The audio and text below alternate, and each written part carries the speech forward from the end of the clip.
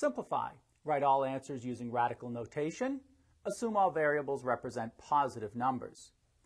The binomial 7 plus the square root of x times the binomial 2 minus 3 square roots of x. Since we're multiplying two binomials, you can use either the distributive property or the method of FOIL.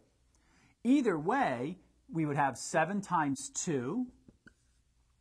Then we would have 7 times negative 3 square roots of x.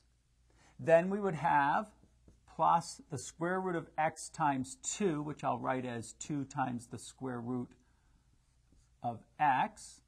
And then we would have the square root of x times negative 3 square roots of x.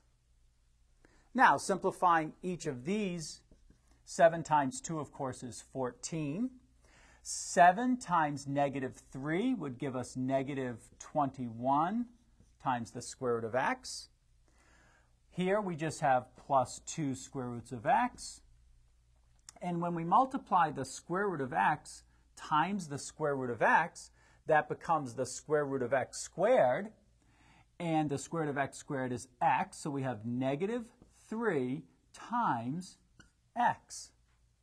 We can combine these middle two terms, and so we would have 14 and then minus 19 square roots of x minus 3x.